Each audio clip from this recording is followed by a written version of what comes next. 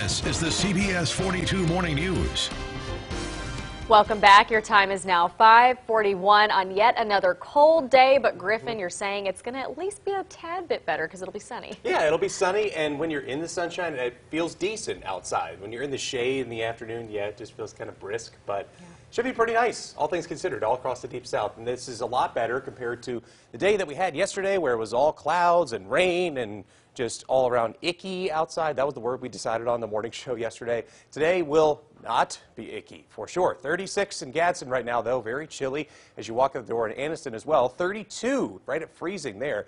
34 in Tuscaloosa. Sun coming up in Hamilton as well, sitting at 31 degrees. There's a light north breeze that makes it feel a little bit chillier outside, of course. 27 the wind chill in Birmingham, 23 in Cullman, 25 is what it feels like up to the northwest in Hamilton.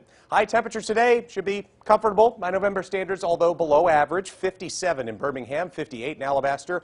All sunshine all day long. Should feel pretty good out there. And I think that continues for the rest of the weekend as well into tomorrow. We have a breeze that's staying out of the north, all the clouds and all the rain, the moisture staying to the east of us. And that continues into the overnight hours as well. So your Sunday looks pretty nice as well. Perfect weekend to go outside and watch football if you don't plan on doing that already. Here's your game day forecast. We've got Alabama taking on Mississippi State up in Starkville. Temperature should be in the 50s. Kickoff time there at 11 a.m. Georgia, of course, taking on Auburn here on CBS 42.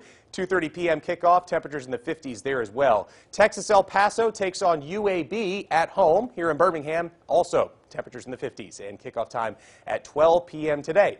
Here's your updated 7-day forecast. More clouds to start off the week next week. That's going to help to keep the temperatures cooler, of course, and not any big rain chances to worry about. We're not really expecting any big cold fronts to pass through in the immediate future, but towards the tail end of the work week, it looks like our next best chance to see a few showers will be on Thursday and Friday. By then, we'll also be a tad bit warmer, but not by much. 68 your forecast on Thursday, but that's the warmest we'll be for the rest of the 7-day forecast.